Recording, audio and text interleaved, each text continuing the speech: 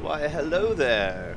Welcome back to Banished MegaMod. This is episode number 5. I have successfully recovered from our previous crash, loaded up an autosave, and caught us up to where we are here in early winter. We just finished our mini herbalist up in our mini gathering zone here, and we see we need to add a person to that, so let's take away a builder and let's add the herbalist. Perfect. So I've been noticing with the crashing, it seemed to have to do with trying to open and close a lot of different windows. One of those windows is this slope conforming pasture window. So what I'm gonna do is, you can see I have it open over here, and I'm just gonna leave it right there. Like, I don't even want to touch it. And I've got my four-string launch window open as well. Those are the two that I check a lot to see how their production's going. And so I'm gonna leave those open. I'm not gonna click or close or anything this episode, and we'll do a little test here to see if that can cure our crashing blues. We were building a log cabin right here. It is, yeah. Definitely want to continue doing that. With one person, it'll take longer. But I'm thinking too, I might use the priority tool here. Increase priority tool. And boom, let's increase that priority. And then let's turn the game on. Let's speed it up a little bit so that things run a little faster. I have not updated MegaMod. There is not an update for MegaMod yet, so we are still on the same version here, and I'm hoping to finish out the whole series on this version to make life easy for myself. So if I want to start a new series, I can do it on a different version, because a lot of these alphas and early versions, they just don't have very good save replay support, where if you saved in a previous version and you try to load it up in a newer version, it just doesn't work so well. So I'm gonna try to get it done with this alpha version here, or get my city to a point where I consider it to be done, right? Banished is a very subjective game, and the ending of it is very subjective. So like I said in the very first video though, I really want to try to build one of everything in this MegaMod pack, since so many of them are new content for me. I think it'd be cool to check that out.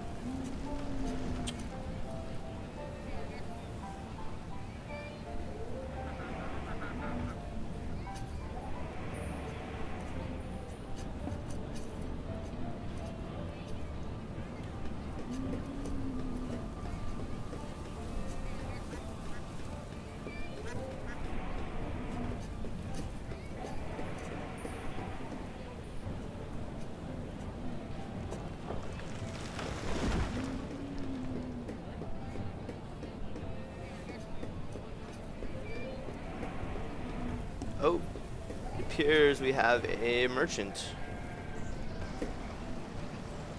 Let's see what they have to trade.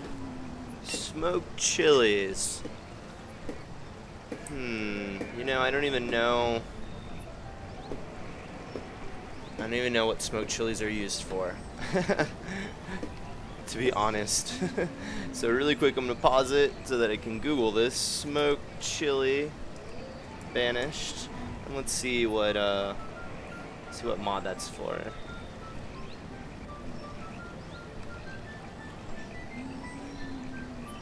Oh, so this is a colonial charter thing that I just did not remember. You can make these in the smokehouse, but it doesn't appear to be like a good base ingredient for anything, so I don't think we're gonna buy any of it.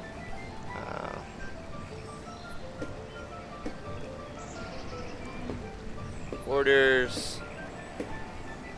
And right now I don't even really know. I'm not even really sure what I want to order, so I think for now we're just gonna dismiss, and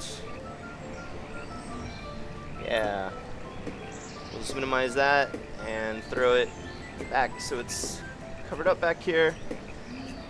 See, I'm trying not to close these windows because I have no idea what window will crash me, right? So let's see here. We are in early spring, so that means it's still very cold, but soon we will enable our crop production. Our orchard still is growing, so we don't need to mess with that yet. But I really want to see, though, if we can get this log cabin built first.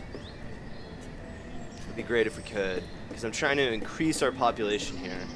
Banished really relies on having new houses so that more people will move in and have more babies.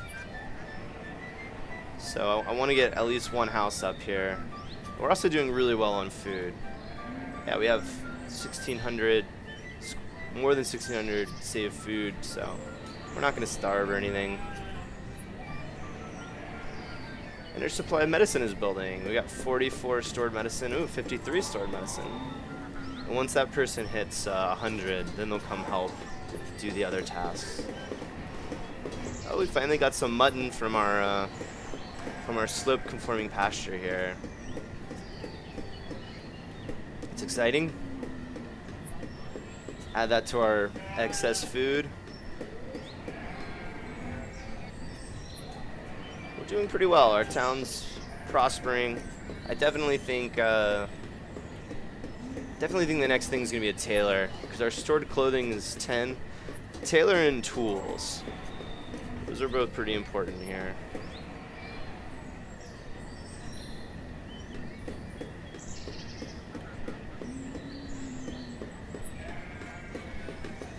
Come on, log cabin. You know you want to build. Alright, here we go. Done. Some people will move in there, hopefully. Ooh, and this is one of those you can upgrade to a large log cabin. We're not going to do that yet. How much wheat do we have? Could use more wheat. Let's go ahead and enable work on this. Work, and let's add a person. No more building. Now you will be growing. There we go. So now we will keep our eye on the crop field here. We'll start growing that, and let's hope someone moves in this log cabin and has a baby, because I'm really doing bad on. I need some laborers here. Looks like a single person moved in with their kid. Well, we'll just see. We'll see where that leads to.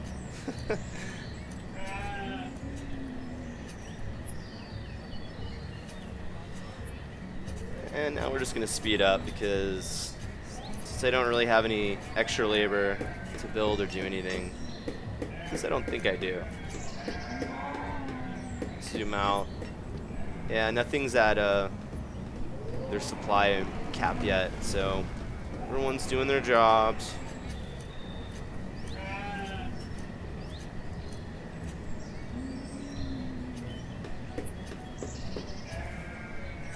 Oh, there we go. The chopper is done doing his, so let's go ahead and enable Tailor. Yeah, let's do it. Since now we are down to 9 store clothes, let's try to get this Tailor shop up.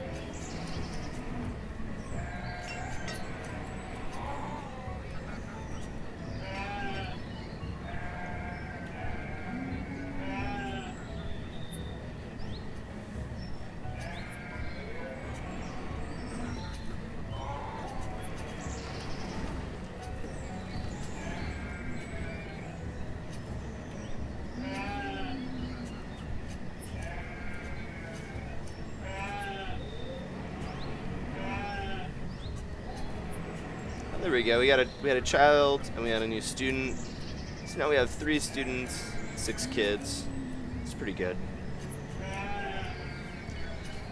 Alright, let's slow back down here. We are in late summer. It is 73 degrees and dropping. And I'm worried that I think what I'm going to do, since we only have one guy on our wheat fields, is I'm going to disable farmer take harvest to storage. So that means he'll just leave all his little wheat bundles out here.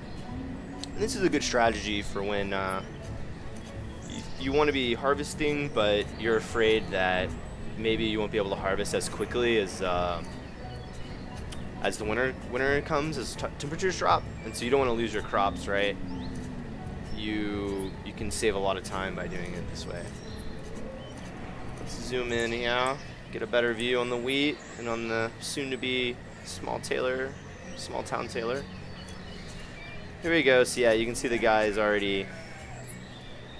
He already automatically started harvesting, and he's leaving his little bundles. Very good, very good. And other random people, and look, even children are picking these up. Perfect. It's all the people who can lend a helping hand in the town.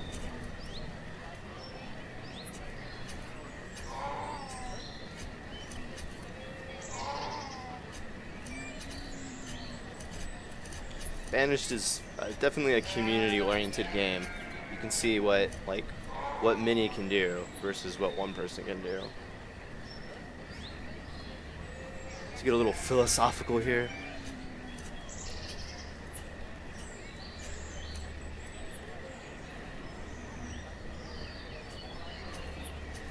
And our plum trees are coming in nicely as well.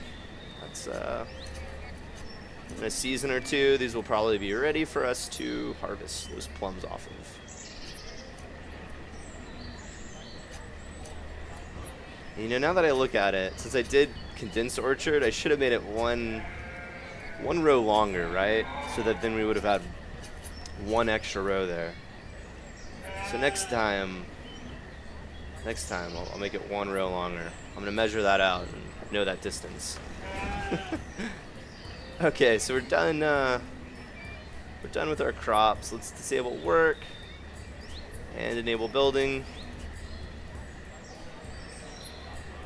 So hopefully we can get this tailor shop done and get someone in there, start creating like fabric or clothes or whatever. Let's see what we need. And also tools. That's gonna be the next thing as well. Yeah, so whenever this is done, I'm going to, we're going to hit pause here, and we will figure out where our blacksmith will go and what the tailor is going to make.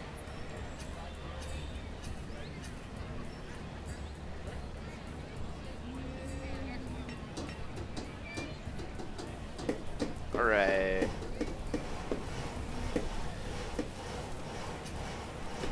Tailor is done. Looks adorable. So we can make, let's see our inventory really fast. We have 66 wool, 25 leather, reeds and feathers. Do we have any feathers? I see reeds. I don't see any feathers. Oh, I do. 14 feathers, 15 reeds. Wow, we can make a lot of stuff. I guess let's start off with wool, since wool is like, we have sheep, and that's gonna be like our constant, our go-to, right? Alright, let's let that tailor do his thing, and let's check out some blacksmithing buildings. What is that? Not resource production, a refined resource. And then we want, not lumber, we want smelting tool, metalworks. Old blacksmith. So that's just a regular blacksmith, medieval blacksmith, small town blacksmith, small iron smelter, hardware store, melting house, metalsmith, forge, and I don't know what that one is. You know, we went with the small town, tailor, so I think we're gonna go with the small town blacksmith as well. Why not? I love how they fit into these little nooks here, too. Yeah, let's do it. Let's put them right there. Done.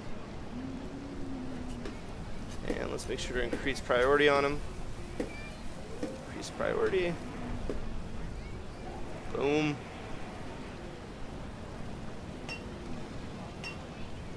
And let's speed up time again. So now we got our tailor making clothes, and soon to be we will have our blacksmith making tools. Yeah, we got 40 iron here. We'll need some more iron. This is all iron, so it'll be easy to get iron once that actually is a thing. But for now, let's just try to get this built. They're building fast this time, goodness. Look at them go.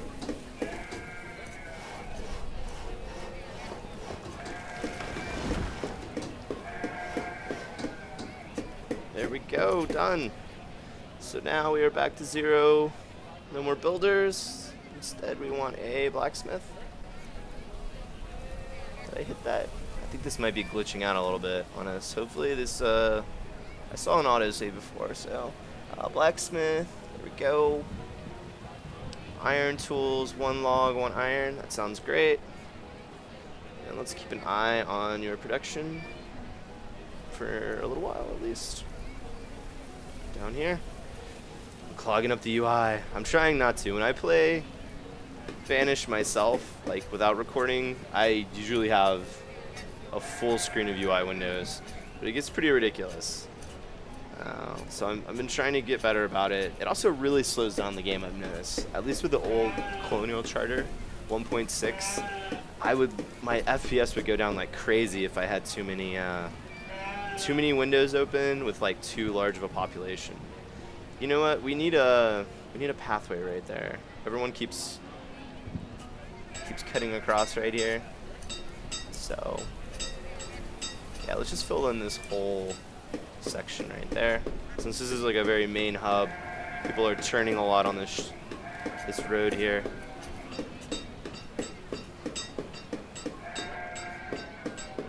You know, actually we don't need to keep an eye on this blacksmith because we can keep an eye on our production and our tools production here.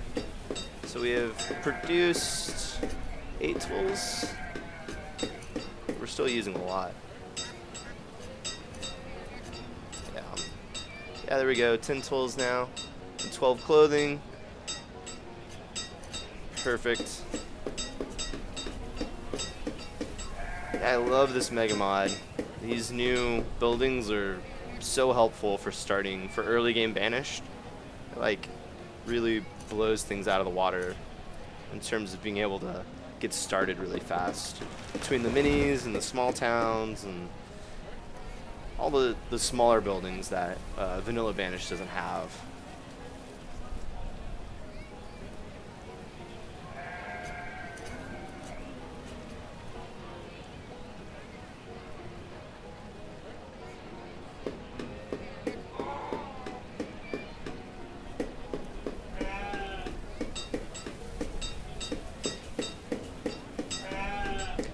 I think in the next episode we're definitely going to need a mutton butcher.